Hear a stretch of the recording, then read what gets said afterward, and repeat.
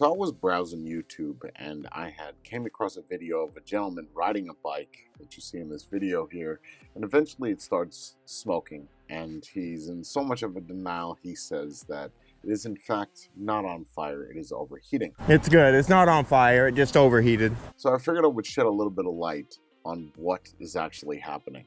Now what you see here, this is what you call thermal runaway. So let me explain what is happening inside of a battery pack. Inside of a battery pack, that's probably a bad example to show a 2650, but these are 18650s. And what they'll do is you have a couple different configurations. You have a thing called parallel, you have a thing called parallel series. So what they'll typically do is they'll do this.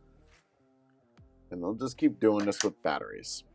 And you have different versions of batteries. You have bin A or grade A, which is the best batteries that they have, and they'll typically sell those to bigger manufacturers. Let's say Sony would sell it to DeWalt, or the Apple with their old school MacBooks. You get the idea. Obviously, nothing really takes 18650s or 21700s. Again, a 21700, basically the first number is the diameter, so 21 is the first number around, and then the 70 is the whole distance of it. So an 18650 is 18 round and then 65 millimeters long. Same thing for a 2650. So what I want to do is I want to explain to you how they make these battery packs. Essentially inside these battery packs, they'll typically be done as power series, which is they'll have a bunch that are parallel, meaning that all the negatives connect together and then all the positives connect together. And then there'll be a circuitry at the end, or they'll run through a battery management system.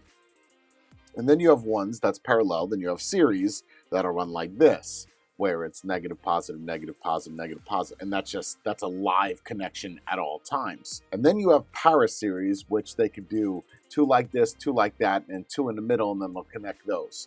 And that's essentially giving you the power and essentially the MAH as well. When you run in parallel, you're going to find that you're not going to get the most amount of volts out of it, but you're going to get the longer battery life. When you run something in series, what's going to happen is you're going to have the most amount of power that you could get with minuscule amount of milliamp per hour or MAH or watt hours. No matter what, parallel is going to be best for longevity. Series is going to give you the amount of power that you want to use.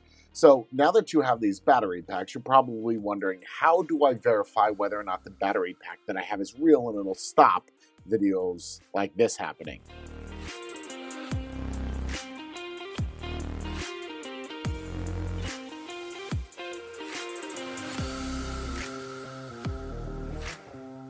Well, that's a good question, and the answer is fairly simple. Whenever you deal with a manufacturer, depending on how large the company is and how reputable it is, if they are reputable enough, that's not saying that companies don't do this, they're not reputable, but usually if a company has a name to stand on, and it's just not some no-name company, they'll probably get everything UL certified. And there'll be a little stamp on a sticker, and you're able to actually search the name of the company and that certification to see if it's tied to that exact company. Now, I myself have not seen any fake UL listed batteries, but I know that they do exist. You could essentially just print out a sticker and say it's from something else, when in reality, it's not the battery that's in your hands. At the same time, there's a couple things that you can avoid to stop having thermal runaway, even on batteries that are bin B batteries or bin C batteries.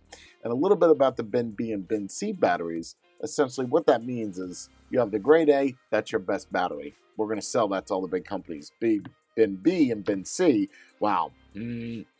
Most manufacturers, like Sony, will just throw out. Sony actually doesn't make them anymore. Maruta does, but whatever. Molicel, they don't like that battery. They just kind of throw that away. And then the bin B, they'll sell to other companies. But this is not the best battery. This is probably the battery that they're using, or this one, or it could be a clone of either or. So you have these different batteries, and then what they'll do with these different batteries is they'll kind of slam them all into a pack, and then they'll say that this is a great battery. Again, if it is a big company, I wouldn't be too worried about the reputation of it because, well, their name is on the line. If something is UL certified, that kind of relinquishes a lot of the doubt of whether or not it is a good company. It's not so much about the company that is making it, it's more so about the batteries that they're using inside of it. And sometimes, more often than not, they'll even take batteries, e-bike companies, any company could do this. They'll take a battery, they'll take the old wrap off of it. Let's just say it's a Sanyo 18650.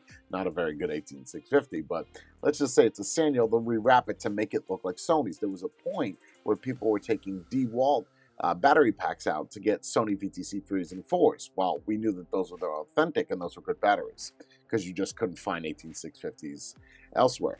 Look, there is a lot of information that I could give you about e-bike batteries and the types of batteries they're using, whether you're using a 21700. They're not really using 2650s, but these are the two types of batteries you're going to see. You're going to really see 21700s and 18650s. 21s are better than 18s. They have higher capacity, higher amp hours that they can put out, and they're just running these. So I know that this can shock you what I'm about to tell you, but some things that can cause thermal runaway is temperature. You know, if they get too hot, not too cold, that won't cause it. Shock, vibration, a short circuit, a bad charger, so chargers are key. Water, there's a lot of different things that can cause thermal runaway. And if you actually experience thermal runaway itself, there's really not a whole lot you could do.